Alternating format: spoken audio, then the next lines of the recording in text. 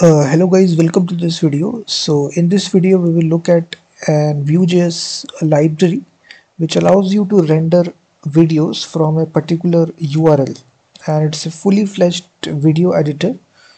And let me show you the demo.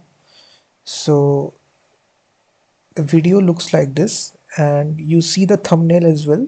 So you can change this thumbnail with, I'm just using my own image. If you see, we have this image, custom image as a thumbnail of the video, and we show this play button as well. So when you click on that button, now the video will play. If you see, we have all these controls out there. We can navigate to any position of this video. We have the play button, then we also have the pause button. So in this way, the video plays in a video player. You can also make it full screen, and you can also make it mini player as well, playing it in the background. So we are using this package Video.js.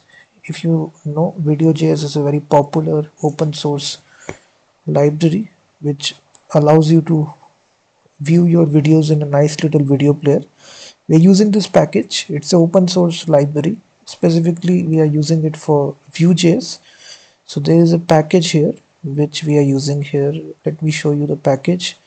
If you go to npmjs.com, just search for this @Video.js/Vue. So it's specifically made for Vue.js. So if you go to search, just search for this package.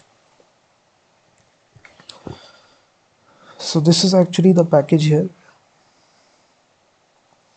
and the command is very simple. You install this by executing this command, and it's got almost 11,646 downloads. So I've given all the source code in the description. So if you need the full source code, you can go to the description. So now to get started, you need to edit your app.vue file, which is there of your project. Now we'll be writing the actual template, which is your HTML code, followed by the TypeScript code. We will write it in the script tag. So first of all, we need to import the necessary packages. So using the import statement, so we say import, and we will be importing the defined component, which will be coming from the base Vue.js package, and also we'll be importing this video player from this package @Video.js player view. And for this we also need to import its CSS file as well for styling purposes. So we need the CSS file. So in this way, we first of all import this package, then we import this CSS file. That's all that we need to do. And after this, we need to export this component. We need to write this line, define component, and here we need to provide the name of the component. This can be anything. You can give the name to your component. Let me say custom video player, and then the components that you want to use. So you have this components array here. You need to provide, we are using this component right here. We are mentioning it in this array. So after you do this, now we need to provide the actual data that we will be using it inside our Vue template. So here you will actually provide any variable that you want to declare. So I will be having this current time variable, which will set to 0, and a boolean parameter is playing, which will be initial value will be false. So we have these two variables in the state, current time, which will be 0, and is playing is false. So the video is not playing whenever you load the page. That's why it's set to false. So now coming back to the method section. So here you will define all your methods which will be needed inside your application. So first of all, we will be, as soon as the application starts, this callback function on mounted, it's a Vue.js lifecycle method. It executes automatically as soon as the video application loads. So here we will loading the player, and we will simply console log a simple message that video player mounted or loaded. So this function will automatically execute, and inside this, as soon as you require this package, the video player will load. So if you try to refresh your browser, just go to localhost 5173. Just check your console, and for this you do need to actually import that, write your mention the package in the template. So we do need to render this video player. For rendering it inside your div section, you can simply say video player, and inside this we will provide the source here. So here you can load any video on the internet. That video needs to be public, so I'm just loading this source here. So just need to mention the source parameter, then whatever is the thumbnail that you want to use. So my is present in my public directory. If you see, I have this image in the public directory, so I can directly access this, attaching it 1.mpg. And if you want the controls, you will see controls. So if you try to refresh,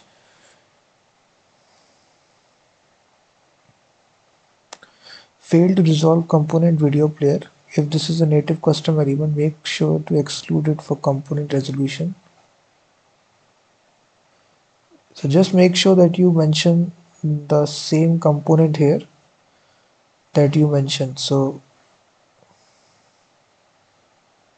I think we mentioned custom video players. So what I will do, custom video player.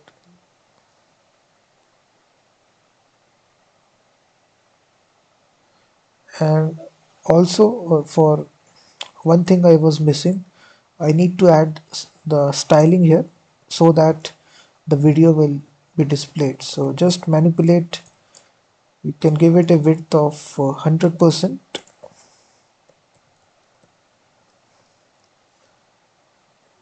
So I've given all the source code in the description, so I just need to paste these styles.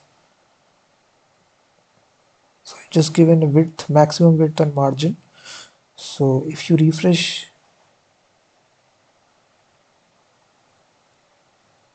I think I'm making some kind of typo mistake. So now if you see, the video loads. So I think you can go to the description, guys. You can get the full source code. So let me explain all the options right here one by one. So you give the source parameter, and then you give the poster, which is actually the thumbnail. So now what happens, if you refresh it, you will see only the thumbnail will show, the controls will not show. You can't play the video. So now for showing those controls, we add this option of controls. So as soon as you add this option, you will see the play option available to you. So all these controls happens, you will see that controls. Now if you want to loop the video, you can put this option to true. Then there is a volume option. You can control the volume of the video. Let's suppose 0.6. And then we have some life cycle methods such as mounted. So if the video is mounted successfully, we'll be calling this function.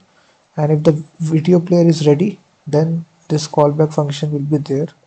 You need to define this on ready. And similarly, when the video is playing, then on play.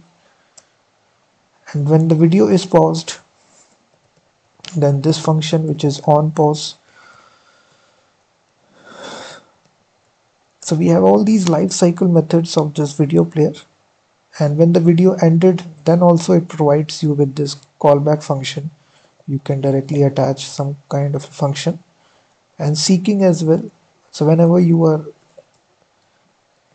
going to a particular location in the video, then this function will execute. And then we can even attach a custom class as well to your Video.js element.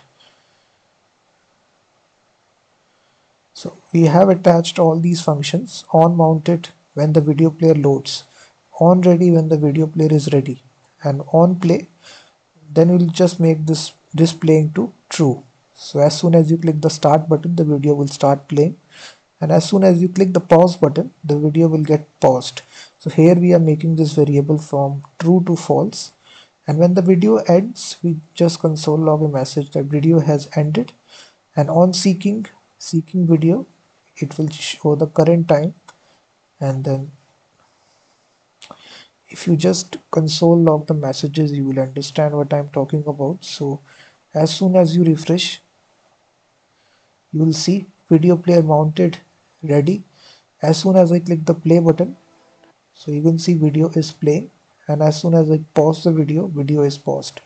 So let's suppose the video has been ended.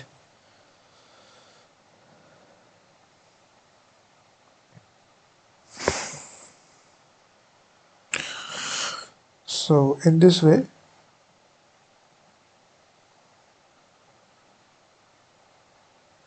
these console log messages will come here.